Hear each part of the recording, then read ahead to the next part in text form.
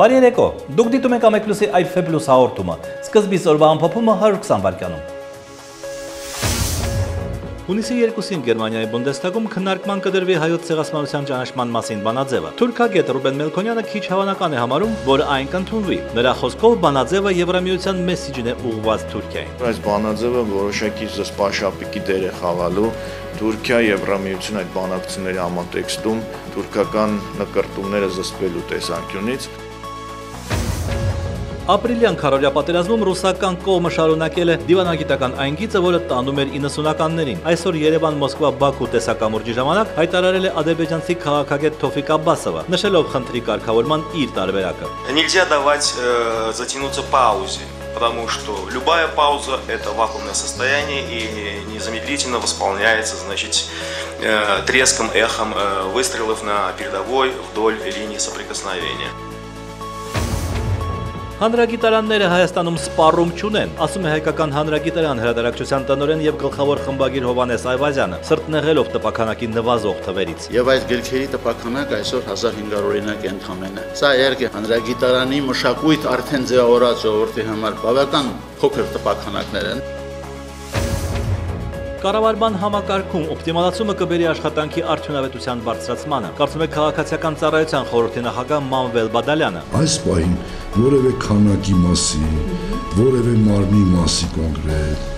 խոսակցություն, հարց կոնկրետ, քանակ, թվականակ։ Դուք եք առաջ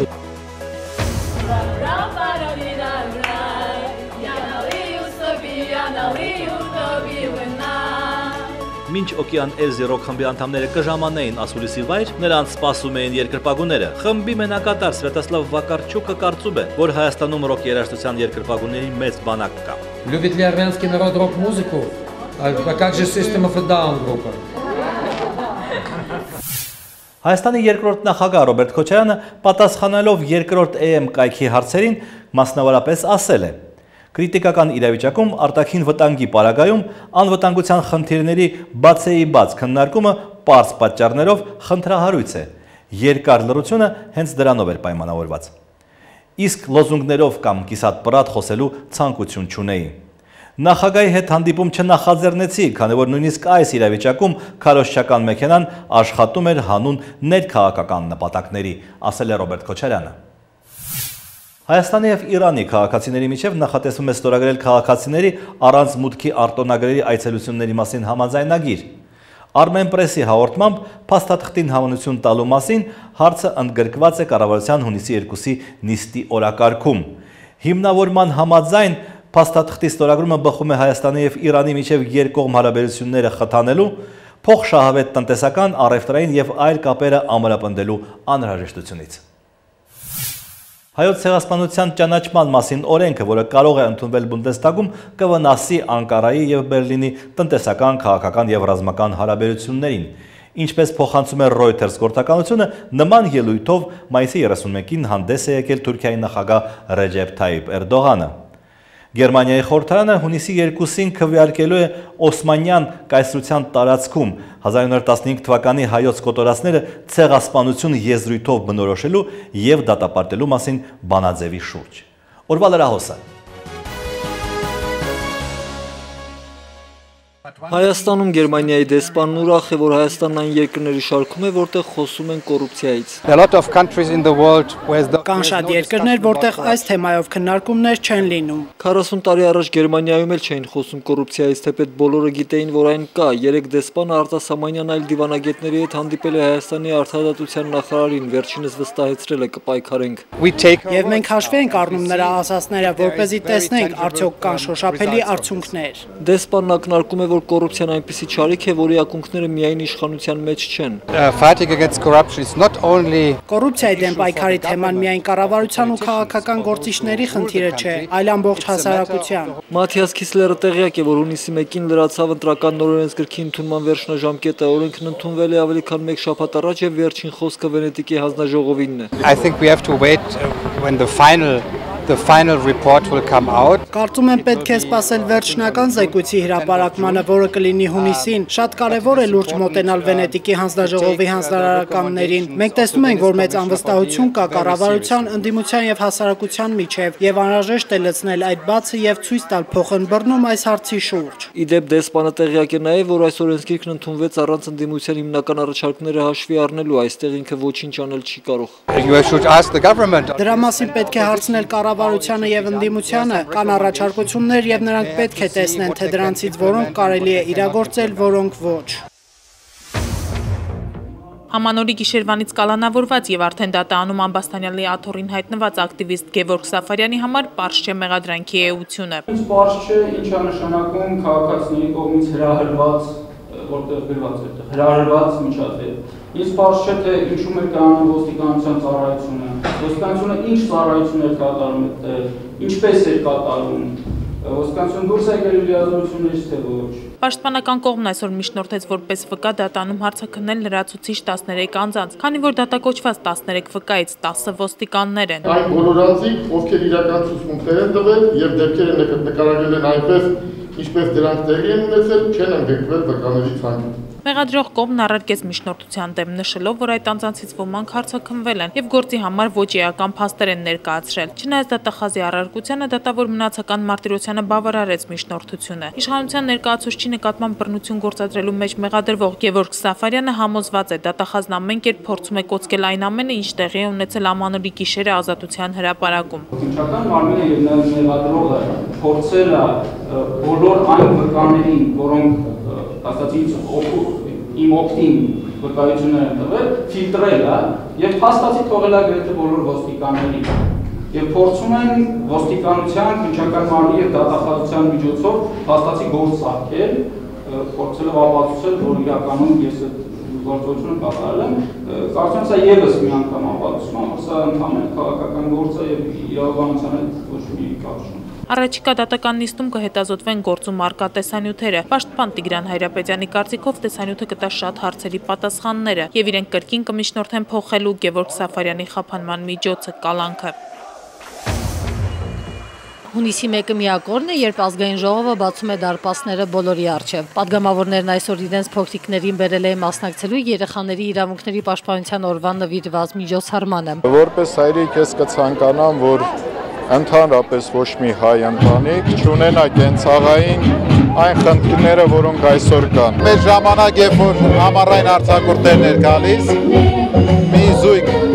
այսպես բոթասով, մարցովկայով, մենք շատ երջանիկ գնում ենք, մեր ֆուտբոլներն ենք խաղում, մեր խաղերն ենք խաղում։ Հիմա աշխարհը մի փոքր այլ է, պահանջները մի փոքր այլ են։ Բոլոր երեխաներին ցանկանում եմ նախ եւ առաջ անհոգ մանկություն։ Բայց երեխաները պետք է իմանան, որ իրանք պետք է մեծանան, ես իմ երեխեքին տենց եմ դասիրակում, որ ոչ մի բարի քեռի, ոչ էլ քո պապան, քո տեղը քո երջանկություն չի տալու։ Ազգային ժողովի այգում հիմնականում Հայաստանի Հանրապետական կուսակցության պատգամավորներն էին։ Նրանց երեխաները իրենց պատկերացումներն ունեին կյանքի ու տոնի մասին։ Բոլոր մանուկները պետք է ուրախ լինեն եւ երջանիկ, որտեւ իրենց տոնն է։ Մանուկները նշում են եւ ուրախանում։ Ազգային ժողովի բակում էին նաև երեխաներ, որոնց ծնողները կապ չունեն ազգային ժողովի հետ։ Իսկ դուք գիտեք հիմա որտեղ եք գտնվում։ Այո, ազգային ժողովի այգում։ Իսկ ի՞նչ է ազգային ժողովը, գիտեք։ Ազգային ժողով։ Ազգային ժողով։ Ջաջաներ են իսկ այ չրամ, ուղղակի նստած են։ Դե տարբեր հարցեր են տալի, պատասխանում են։ Գիտես ինչ է ազգային ժողովը։ Նիստ։ Նիստ։ Իսկ դու գիտես այդ շենքում ովքեր են աշխատում։ Մանկնավորները։ Ազգային ժողովի այգում բոլոր երեխաներին անխտիր մեկ բան էր դուր եկել անվճար պաղպաղակը։ Առողջական խնդիրների պատճառով ամիսներ շարունակ մուրացան համալսարանական հիվանդանոցում բուժվող երեխաներին, այսօր ուրախացնում էր այս ծաղրածուն։ 7-ամյա Հայկին դուր է գալիս միջոցառումը, բայց ինքն այստեղ այլ հերոսների էլ կուզենար տեսնել։ 13-ամյա Աբրահամը մուրացան հիվանդանոցում բուժում է ստանում նախորդ տարվա դեկտեմբերից։ Թոքի վիրահատությունն արդեն անցյալում է։ Ինքը շատ անհույս, անգամ մեկ օր ժամանակ իրան չեն տվել, որ պետք է ապրի, ոչ քայլում էր, ոչ ուտում, ոչ խմում։ Աբրահամը թղթին է հանձնում իր պատկերացումները կյանքի մասին։ Կտավի վրա եմ սիրում նկարել, ծով եմ շատ սիրում նկարել, կապույտ գույներով։ Նրա երազանքը թղթի վրա չի ընթերցվում։ Երազում եմ իմ բժշկի պես բժիշկ դառնամ, որ բուժեմ այդպես երեխաներին։ Մեկ ամսից Աբրահամը կնշի ծննդյան տարեդարձը։ Ամենամեծ ցանկությունն է, որ այդ օրը տանը լինի ընտանիքի հետ։ Հայաստանում տարեկան 80-ից 90 մանկական քաղցկեղի նոր դեպք է գրանցվում։ Ըստ մասնագետների, այն ավելի հեշտ բուժելի է։ Հայաստանում իմ կարծիքով մոտավորապես տատանվում է 65-ից 70% սահմաններում։ Այսինքն 100 երեխայից 65-ից 70-ը բուժվում են։ Բայց Հայաստանն առայժմ հետ է մնում զարգացած երկրներից այս հիվանդության դեմ պայքարի ցուցանիշներով։ Բայց կարող եմ ասել, որ մեծամասնությունը երեխաների դիագնոզված Հայաստանում մանկական ուռուցքներով հնարավորություն ունեն այսօր ստանալ այն բուժումը, ինչ որ կստանար օրինակ երեխան Գերմանիայում կամ Ամերիկայում դեղերի հասանելիության տեսակետից։ Քաղցկեղի բուժումը, հատկապես քիմիոթերապիայի համար անհրաժեշտ դեղորայքը բավականին թանկ արժե։ Առողջության կամուրջ Արմենիա հիմնադրամը ընտանիքներին փորձում է օգնել այս հարցում։ Հիմնական օգնությունը կայանում է դա իհարկե դեղորայքի գնումն է, ստուգումների կազմակերպում, տարբեր տեսակի անալիզներ եւ այլն, այն ինչ որ վճարովի է։ Իդեպ բուժաշխատողները շեշտում են, երեխաների պաշտպանությունը սկսվում է նրանց առողջության պահպանումից։ Նկարիչ Արտաշես Թառումյանին ճանաչում են որպես հայկական ֆիլատելիայի փորձագետ, որը կարողանում է տարբերակել կեղծ տարբերակները։ Նա ֆիլատելիայի օգնությամբ ամբողջովին ուսումնասիրել է ռուս-թուրքական եւ ռուս-սպարսկական բոլոր պատերազմները։ 1967 թվականից ես Հայաստան եմ հավաքել, սենց հավաքելով հետո տեսել եմ, որ Կովկասյան ճակատը ինձ մոտ մի ցուցադրություն ունի, որ հիմա պատրաստում եմ համաշխարհային ցուցահանդեսի, որովհետեւ սա ռուս-թուրքական պատերազմի Հայաստանի առաջին հանրապետության 98-րդ ամյակին նվիրված ֆիլատելիստական ցուցահանդեսին մասնակցում էր Հայոց ցեղասպանության թանգարան ինստիտուտի տնօրենը։ Հայկ Դեմոյանի համար իր հավաքածուի յուրաքանչյուր բացիկ առանձին խորհուրդ ունի։ Սա հայտնի հրեա նկարիչ Սոլոմկոյի գործն է, Հայաստան է կոչում, նույն կերպարը նույն մայ Հայաստանն է, որը խեղդվում է, մահանում է, բայց կյանքի գործը մանուկը պետք է միշտ վերև լինի, որը ապագա խորհրդանիշն է եւ առնչվում է այստեղ, տեսեք թեմատիկ առումով։ Այստեղ արդեն տեսնում ենք բոլորովին այլ իրավիճակ, 1919 թիվն է, մայ Հայաստանը արդեն շղթաները նետած է դրոշով։ Ֆիլատելիայով զբաղվելը այնքան էլ դյուրին գործ չի։ Նամականիշները թանկ են, իրենք հասանելի չեն բոլորին։ Բավականին ծանր աշխատանքը հավաքելը, որովհետև այս ամեն ինչը այտենց դրված չի, որ մենք կարող ենք գնալ վերցնել։ Ֆիլատելիստական ցուցահանդեսը կգործի մինչև հունիսի 4-ը։ Այսօր երեխաների պաշտպանության օրն է, որն առիթ է խոսելու երեխաների իրավունքների, մասնավորապես նրանց աշխատելու, սովորելու հանգստի մասին։ Դրանք իհարկե շատ կարևոր թեմաներ են, բայց այսօր մեզ համար ավելի կարևոր է երեխաների դաստիարակությունը, նրանց պատրաստակամությունը պաշտպանելու հայրենիքը։ Այս խնդիրները մեր անվտանգության ամենաէական բաղկացուցիչն են։ Օրվա գլխավոր թեման։ 4-ամյա Աշոտը ապագայի որոշում է կայացրել։ Ուզում եմ ես շուտ մեծանալ, քեզ ժաժանի զավակ դառնալ, քաջ ու ավազին որ լինեմ, իմ Հայաստան քեզ պաշտպան։ Երազանքի կատարմանը կօգնի հայրը հայկական բանակի իսպա Վարդան Խուդավերդյանը։ Աշոտիկին դաստիարակում եմ, որպեսզի նա դառնա խելացի, բանիմաց, հայրենիք սիրող տղա։ Մեր պետության այսօր շարունակողը մեր երեխաներն են։ Դրա համար ինչքան խելացին, ինչքան բանիմաց, դա մեր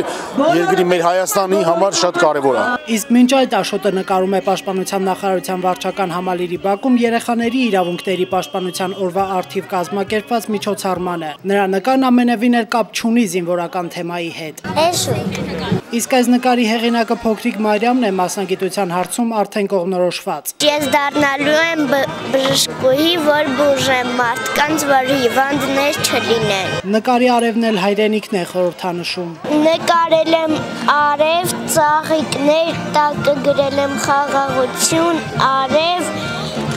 կապույտ երկինք։ Հայաստանը իմ համար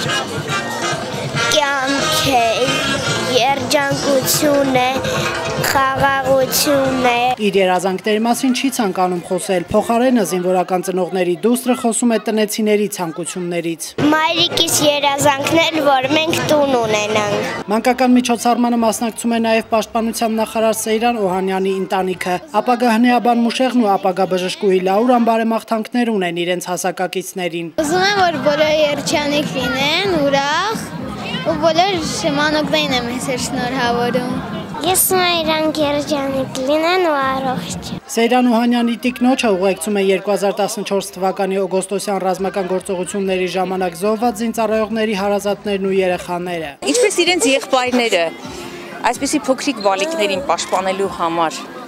զոհվեցին հայրենի սահմաններին, այնպես էլ իրենք դառնալու են զինվորներ ու պաշտպանելու են նորից իրենց հայրենիքը։ Այստեղ է նաև 2014 թվականի օգոստոսին հակառակորդի դիվերսիան հետ մղելի զոհված Արմեն Հովհաննիսյանի մայրը Տիկին Մարինեն։ Նրա գրկում աղջկա զավակն է, ով կրում է զոհված որդու անունը։ Այս տղաները, այս փոքրիկները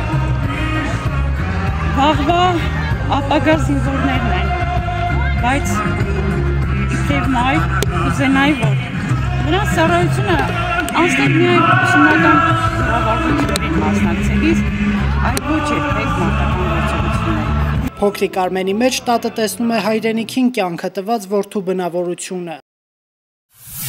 4-օրյա պատերազմը շատ բան է ստիպել վերաիմաստավորել, այդ թվում բանակի զինվորականության խնդիրները։ Որոշ ժամանակ առաջ երեխանին բանակից փախցնելը համարվում էր ճարպկության գագաթնակետը։ Հիմա հուսանք իրավիճակը փոխվել է, դա իհարկե նախ եւ առաջ հասարակական խնդիր է։ Աշխարհի ամենազարգացած երկրներից մեկում Շվեյցարիայում բանակում չծառայած տղամարդը կարող է միայն սևագործ բանվոր աշխատել, եւ նա երբեք հասարակության մեջ հարգանք չի ունենա։ Այդ դեպքում այն նվիրվածությունը եւ անձնազոհությունը, որը մեր երիտասարդները դրսևորել են ռազմի դաշտում, կնպաստի նրան, որ մենք ունենանք ազատ եւ ուժեղ պետություն, որը զուրկ է մեզ հայտնի արատներից եւ որտեղ մարդիկ կցանկանան ապրել, ոչ միայն կռվել։ Դպրոցում երեխաներն առաջին դասարանից գիտեն, թե ովքեր են Անդրանիկը, Նեժդեհը կամ Վազգեն Սարգսյանը։ Նրանք սակայն վստահ չեն, որ այս կյանքում կարելի է հաջողության հասնել առանց խաբելու, զորբայություն ցուցաբերելու եւ ուրիշի ունեցվածքը խլելու։ Իրավագիտակցության դաստիարակումը մեր դպրոցներում նույնքան կարևոր է, որքան ռազմահայրենասիրական գաղափարների քարոզը։ Ամեկ լուսի զրուցակիցն է թիվ 109 ավագ դպրոցի զինղեկ ավագ լեյտենանտ Հենրիկ Սիմոնյանը։ Պարոն Սիմոնյան, որ դասարաններում եք դուք հիմա դասավանդում եւ ինչն է ձեր դասավանդման առարկան։ Ռազմագիտություն առարկանը հիմնական դպրոցը 8-րդ 9-րդ դասարանում են անցնում, ավագ դպրոցը 10-11-րդ դասարանում։ Եվ ինչ եք, տեսական, չգիտեմ, գործնական, կրակել եւ այլն։ Ամեն դասարանում շաբաթը 1 ժամ են ասնում, դա տարվա կտրվածքով 34 ժամ են անում, 34 ժամից 6-ը հատուկ ծրագրավորված գործնական է։ Դրա մեջ մտնում է եւ շարայինը, եւ զենքի քանդել հավաքելը, գործնական մենք նախատեսված ունենք, բայց դե շատ ժամանակ եք մենք նաեւ անցկացնում պատանի երկրապահի գծով, արտաժամյա գալիս են երեխեքը պարապան եւ դասերից դուրս։ Ինչ են պարապում։ Առանձին ծրագիր է պատանի երկրապահան, բայց հիմնականում այդ մեր անցածը ոնց որ բայց դա իրավունք ունի արդեն 6-րդ 7-րդ դասարանցի երեխաներ ա գալի։ Երբ ես դպրոցականն էի, ես շատ էի սիրում ավտոմատ, բոլորս շատ էինք սիրում ավտոմատ քանդել հավաքել եւ չէինք սիրում շարայինը, հա։ Հիմա շարայինով ինչպես են երեխաները զբաղվում։ Ну, փառք Աստծո, որ շարայինով ժամերը ռազմագիտությունով քիչ է, հաշվի առնելով երևի որ ֆիզկուլտուրայով սոժ երեխեքի այդ բանը անցնում են։ Այգե մենք զինվորական ձևերը ցույց ենք տալիս, մի ժամ, 2 ժամ պարապում ենք այդ ձևին։ Ну, նպատակ դրված չի, որ իրանք կարանան զինվորի նման քայլել։ Հա, դա Մեր տղաները, հա, մասնավորապես տղաները, երբ որ ավարտում են դպրոցը, նրանք զորակոչվելով արդեն կարող են կրակել։ Իրանք կրակում են 11-րդ դասարանը, ռազմագիտությունը ավարտվում է կրակելով։ 6 հատ մարտական փամփուշտ, բանակի բանով իրանք կրակում են։ Նուբարաշենի շեֆ զորամասի զինվորներն են մեր հետ, իրանց փամփուշտներով, իրանց զենքով։ Ըստ ձեզ շրջանավարտները պատրաստ են գնալ ռազմաճակատ։ Պատրաստ են։ Եթե հաշվենք, որ մի ամիս իրանք sense կամնես դե կարանտին պիտի անցնեն, ու դե ոնց որ ասում եք շտկվի մնացած բաց թողումները, պատրաստ են։ Եվ ձեր շրջանավարտները այս պատերազմին օրինակ մասնակցել են ապրել։ Ну կոնկրետ չէ, բայց մեր դիրքերում կա, որ մեր շրջանավարտներից կան կոնկրետ։ Ինչպես են իրենց դրսևորել։ Լավ են, դպրոցը ծանրոցներ սարքեց, ուղարկեց այդ տղերքին, նամակագրություն, բաներ կան, հա։ Դպրոցը աջակցում էր այդ իրանց։ Նրանք ինչ են պատմում ձեզ որպես զինվոր։ Չէ, իրանք դեր հետ չեն, սպասեք որ գան։ Շնորհակալություն։ Իմ զրուցակիցներ Երևանի թիվ 109 ավագ դպրոցի զինղեկ ավագ լեյտենանտ Հենրիկ Սիմոնյանը։ Ազգային ժողովի նախագահ Գալուստ Սահակյանը պատմում է իր մանկության մասին եւ ինչ որտեղ նաեւ խոստովանում է, որ նա չարաճճի է նաեւ որպես քաղաքական գործիչ։ Իհարկե, այդ անկեղծությունը շատ գնահատելի է։ Դիտեք նաեւ մեր վերջին խոսքը, իսկ մենք ձեզ հրաժեշտ ենք տալիս։ Մենք կհանդիպենք վաղը։